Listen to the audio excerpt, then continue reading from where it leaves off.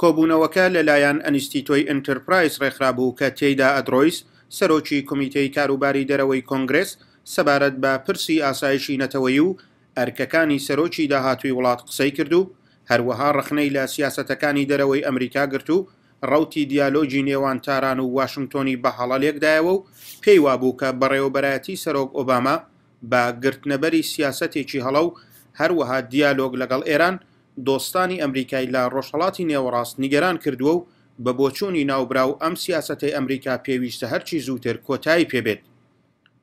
لێ ڕۆیس لە دووتوێی قسەکانیدا بۆ جارێکی دیکەش شێلگیرانە پشتیوانی خۆی لە کوردستان و هێزی پێشمەرگە دووپات کردەوە.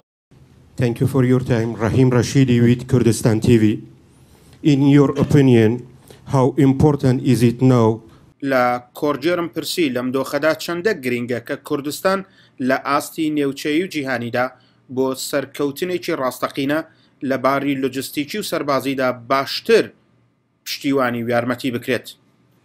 I think it's very important because, first of all, the Kurdish forces are doing most of the fighting on the ground. Second, the Kurdish forces are the best fighters. Third, as I said, 30% of the Kurdish battalions are female, and those women are fighting up against ISIS. پێم وایە کە زۆر گرینگە لەبەر ئەوەی بە پلەی یەکەم زۆربەی کارەکان لەو نێوچەدا لەسەر شانی پێشمەرگەیە و هاوکات پێشمەرگەکان باشترین شەڕکردن و 30% پێشمەرگەکان ژن و دژی داعش دەجەنگن.